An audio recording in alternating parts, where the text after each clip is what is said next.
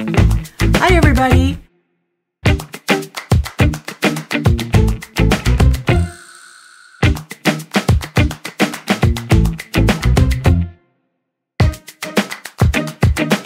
Raw images will often start off looking very flat, very dull, very flat, and you need to make those adjustments to make it come to life. This is going to be my short tutorial and my example of how I do that with an image. Since you guys commented that you liked the goat picture that I took in my last video, then I thought I would work with that one.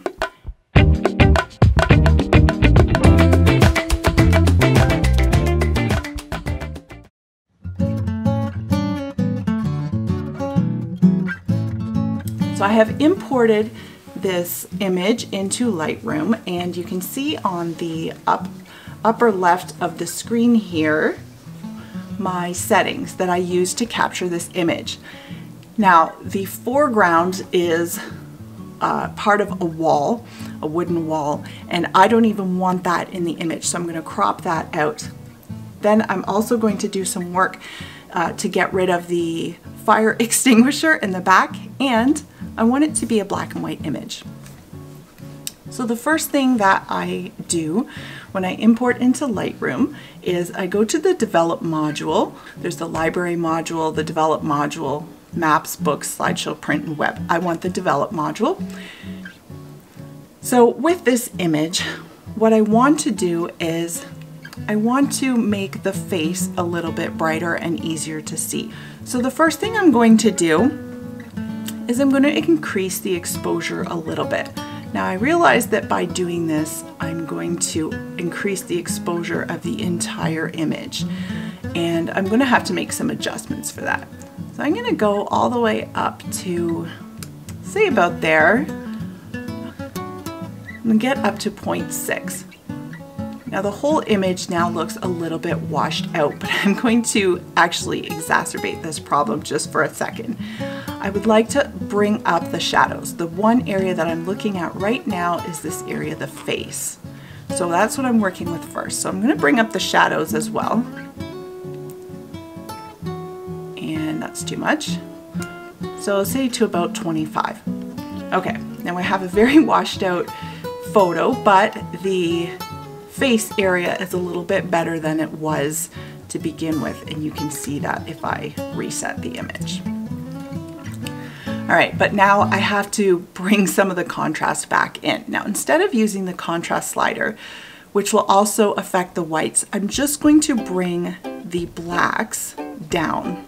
It just gets the darkest areas of the image. I don't want to go too crazy. We'll bring the blacks down to -19.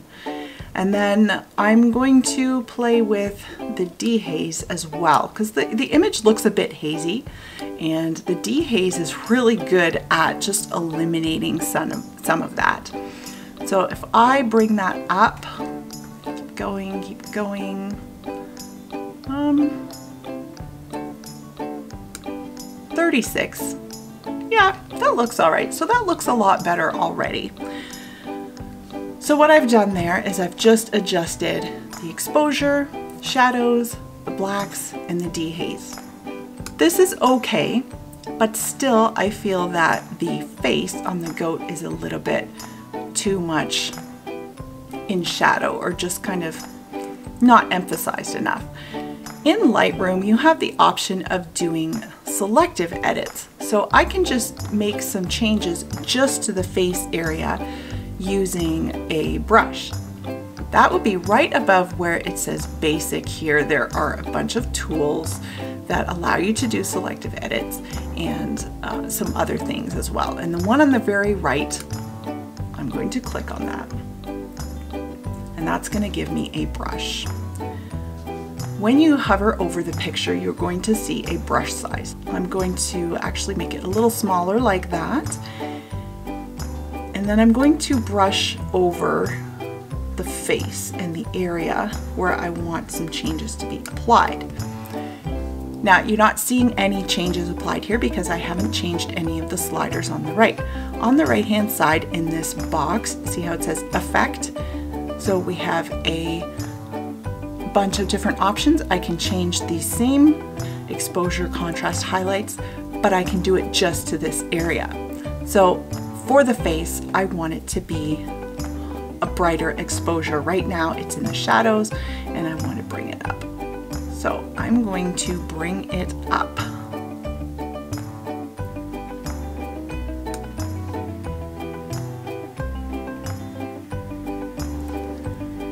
Now I might add to the selection area a little bit on the neck there. So I've brought that up quite a bit, and I might even just bring those blacks down in that area as well. Okay, so now I have done this, but what I want to do now is apply some other edits that might be easier in Photoshop. What I'm going to do is the custom cropping, which you can do in Lightroom, but I like to do it in Photoshop. It's custom cropping, and I'm going to get rid of that fire extinguisher and add some black and white. I'm going to right click on the image, edit in Adobe Photoshop.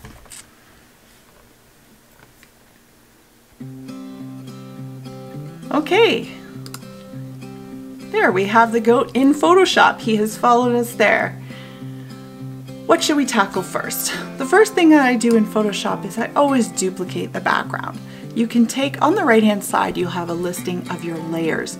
And you can take that background and drag it down to this layer icon, which is like a little page with a corner turned up. You can do it that way to duplicate your background. That just makes sure that you have a copy of the original layer without any changes made to it, that you can always go back to if you need to. So now I have my background copy. So I'm going to go to the crop tool on the left, and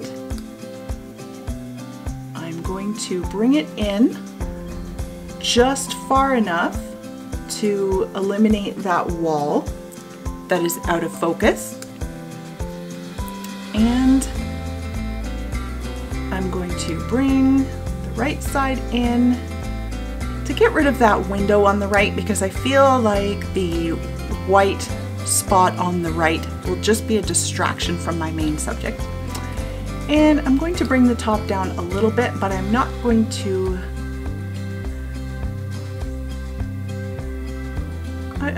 for now, I'm not going to cut off the window because I kind of like that the whole window is there.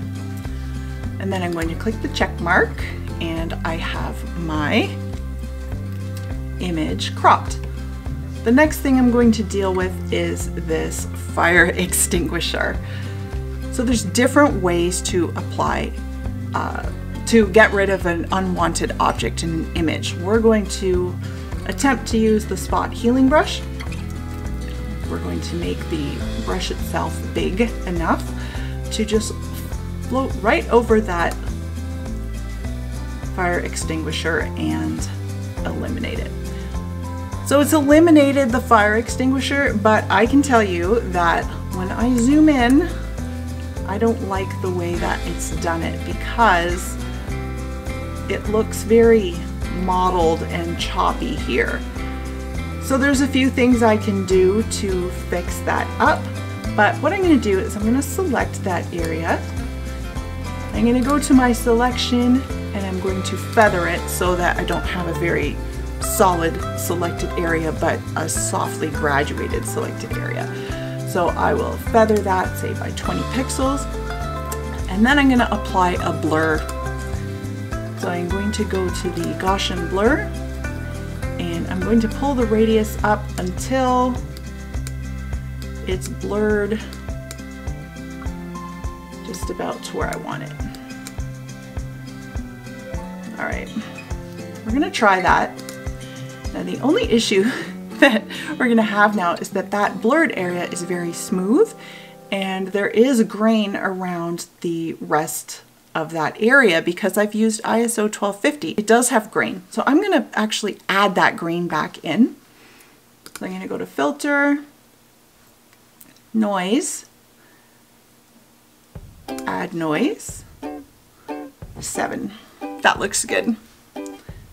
All right, I'm going to click OK, and then I'm going to deselect the area, and then I'm going to zoom back out, and I think that looks pretty good. All right, so we have cropped the image, we've gotten rid of the fire extinguisher, and now I want to apply a black and white layer. On the right hand side, again where my layers are, there's a little circle, a half-filled circle, and it says create new fill or adjustment layer. And I'm going to click on that, and I'm going to click on black and white. Now, you can make adjustments to the colors that actually exist underneath that black and white layer.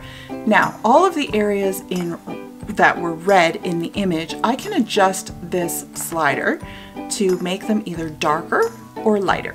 So I'm going to start playing with these sliders. So if I move the reds down, the biggest differences I see are in the collar and the left background. So I'm actually going to leave that somewhere near the middle. Now the yellows.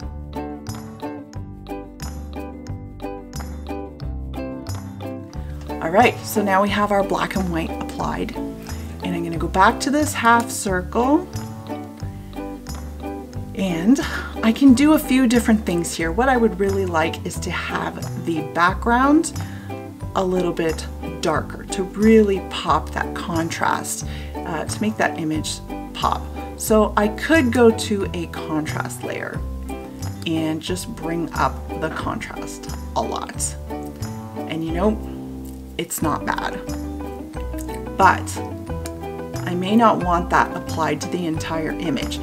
You see how there's this white box beside the contrast?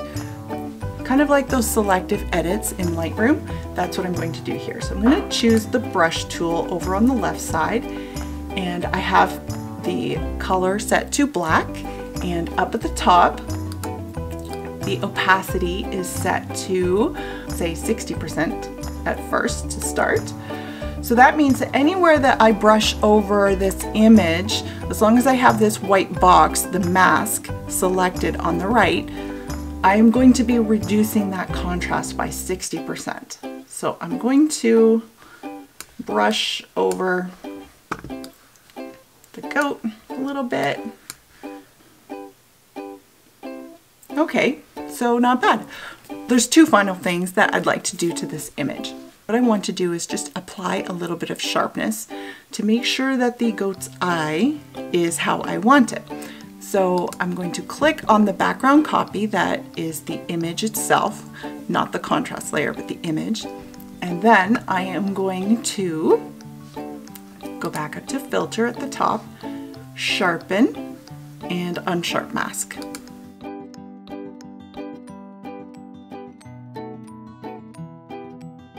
And click OK. So now I have this image. The last thing that I'd like to do is apply a bit of a vignette. I'm going to use Camera Raw, which is very similar to Adobe Lightroom. And I'm going to do that again with the filter. I have the background copy selected. This time I'm going to duplicate the background copy. Okay, so I can take that and go over that little page with the corner turned, or I could just hit Command J if you're on a Mac, or Control J if you're on a Windows. I'm going to go up to Filter, and I'm going to click on Camera Raw Filter. Now this brings up a dialog box with the Camera Raw plugin for Photoshop, and you're going to see on the right hand side all of those sliders that we had in Lightroom. But what I'm going to do is there's a bunch of tabs right at the top here. I'm going to go over to where it says FX, Post Crop Vignetting, and I'm going to bring it down quite a bit. So down is a black vignette, up is a white vignette. The midpoint I'm even going to bring in, and the highlights mean that the highlights are still going to come through instead of just adding black around the whole thing. I'm going to leave the highlights up a bit.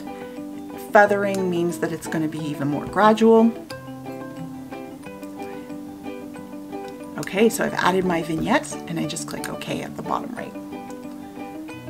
So that's very, very dark. I don't mind applying a very dark vignette at first because I know that I can change the opacity of this layer. So this layer, the background copy 2, this is part of the reason why I put it on a separate layer. I can change the opacity up in the top right by just dragging the slider up or down. So I'm going to take it to 68%, that looks great. And the other thing I'm going to do is I'm going to apply a mask. So I'm going to do that by clicking on this little, actually looks like a camera, the rectangle with the circle in the middle. And now I have a white square there.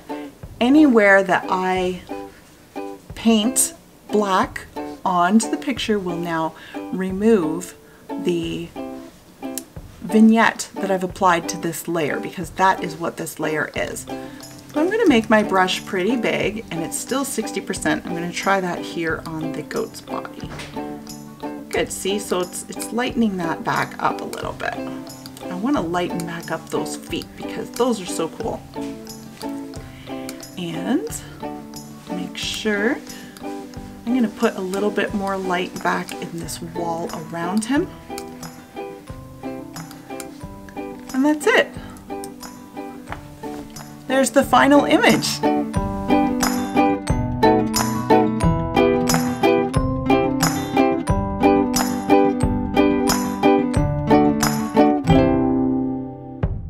That you enjoyed this quick little edit of our friend the goat here, and go out, have fun, enjoy whatever weather that you're having here. We have a very cold day again here today, but the sun is shining and it's absolutely gorgeous. So we'll talk to you soon, guys.